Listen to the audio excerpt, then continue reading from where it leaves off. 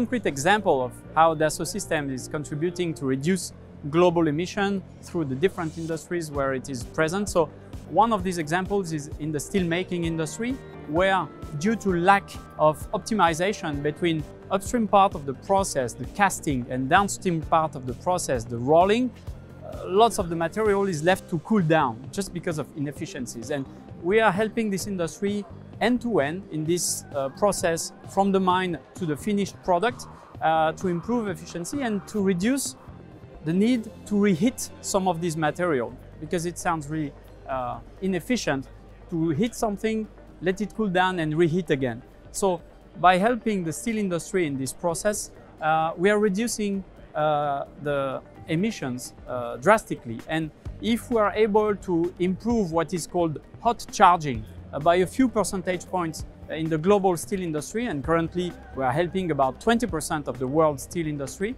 this means reducing the global CO2 emissions of all industries together by 0.05%. It may sound small, but 0.05% of the world's emission is huge. And this is just one of the industry processes on which Dassault Systèmes is present.